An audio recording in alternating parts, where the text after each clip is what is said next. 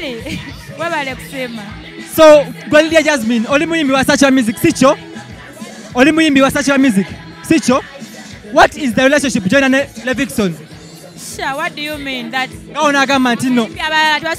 Bakwano babayimbi ba gospel, nti oba abayimbi ba gospel banjawulo ne bano banjawulo. Fenna tuli bayimbi, tuli wamu, tuli ba mikwano, tuli mu industry emu. I think everyone ayagala Levixone. I mean, he's friends with everyone. Atenze nava mu church. Kitegeera njagala Katonda nsaba era mulawe nfuna obudde bitako mu church. So of course I love to be here and I had to be here. And I'm always at Levixone's concerts, by the way. Zonna ndozo. Engage ebisinga wenkulaba obeera like engage yambaddemu so mba newunyawunya mu golowooza miniskirts mu church bazikiriza oba nedda. Kati obuza muntu mufunze mmanye ekyokwambala according to the event and according to the crowd and audience that I'm going to perform for, over where I'm going. I know what to wear, where I'm going. So awomba nkuzeemu. Nina ekibuuzo kyakinanga okubuuza. Muyimbi ki oyo gwe weesinze olunaku olwaliro apart from Levixone agenda performinga? Me I'm here for Levixone and everybody else that has come kubanga nzize ku show supporting Levixone. Nange kenyini kusabako because bano banga ali mu church. So whoever comes ngaze kuweereza, we are ready for everybody. I'm excited for everybody. Kiyakenzo nga saakulabayo. Nali South Africa. Definitely singa waliwo wanadocha no performinga. Of course, I'm always supporting every artist. It's not about Levixone, it's not about Eddie Kenzo. I'm every omuyimbi yenanga cause concert. I'm sure people out there know and see that I support everybody. So do we believe that Lydia Jazmine are likely okuyimba ku nyimba za gospel? Why not? Yeah.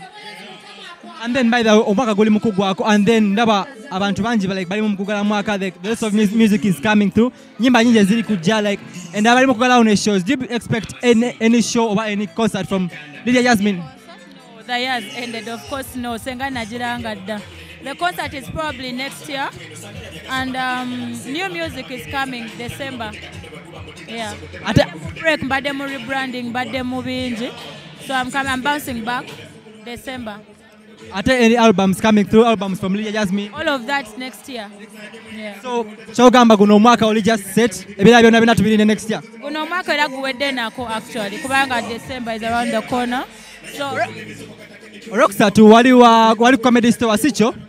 And then nala performance ne Eric Omone ngamba ile Lydia Jazmine waffe. Omunakenya yagala mutwala oba sawa zuri scared? Eric mkwano gwange. From way back. Yeah, Momanyi from way back. Yeah. It